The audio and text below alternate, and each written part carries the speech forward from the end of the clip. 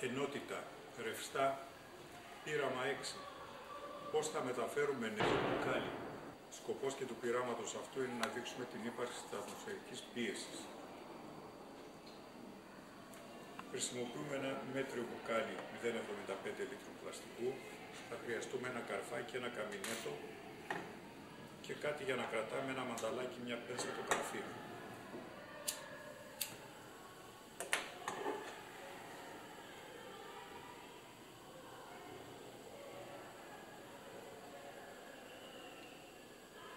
Θερμαίνουμε την άκρη του καρφιού και ανοίγουμε μικρές τρύπες σε 4-5 σημεία του κάτω μέρους του μπουκαλιού. Με το ζεστό καρφί ανοίγονται πιο καλά οι τρύπες και έχουμε καλύτερη ροή του νερού.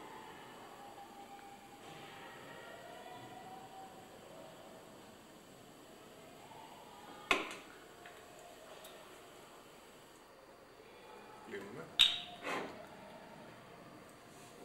Βάζουμε το μπουκάλι κάτω από τη βρύση ή μέσα στη λεκάνη τώρα και το γεμίζουμε με νερό. Το κλείνουμε.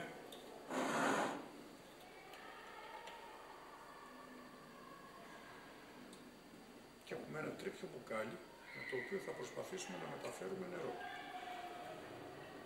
Ανασηκώνοντας το μπουκάλι παρατηρούμε ότι δεν χύνεται το νερό από τις τρύπες. Αν ανοίξουμε λιγάκι το στόμιο, τότε εξφενδονίζεται νερό προς όλες τις κατευθύνσεις. Κλείνουμε, ανοίγουμε. Κλείνουμε, ανοίγουμε. Εξηγούμε το φαινόμενο. Η ατμοσφαιρική πίεση εμποδίζει το νερό να βγει από μέσα προς τα έξω.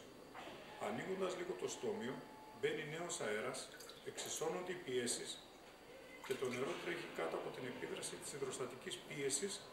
Κλείνοντας όμως, δημιουργείται και πάλι μια ελαττωμένη πίεση καθώς το νερό κατεβαίνει προς τα κάτω και αυξάνεται ο όγκος. Με αποτέλεσμα και πάλι η εξωτερική ατμοσφαιρική πίεση να είναι μεγαλύτερη. Είναι ένας εντυπωσιακός τρόπος.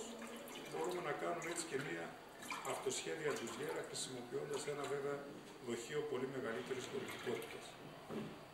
Τέλος πειράματος.